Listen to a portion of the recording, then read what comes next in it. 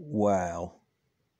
Man, this gonna be a fun night, man. I'm gonna have videos galore for y'all. Man, Adrien Broner just came out and said that Keith Thurman's uh entourage let him down. He said that Keith Thurman was gambling at 4 o'clock in the morning 2 nights in a row.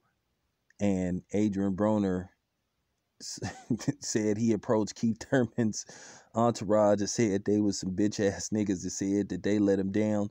And wow, I'm gonna be honest with you.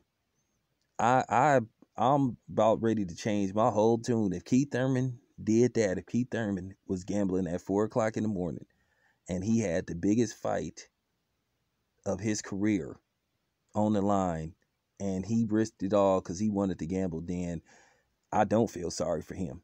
But that's what Adrien Broner said. And this needs to be a story. So I'm putting it out there. Keith Thurman, if you did that, if that's true, then I don't have no sympathy for you because that's unprofessional.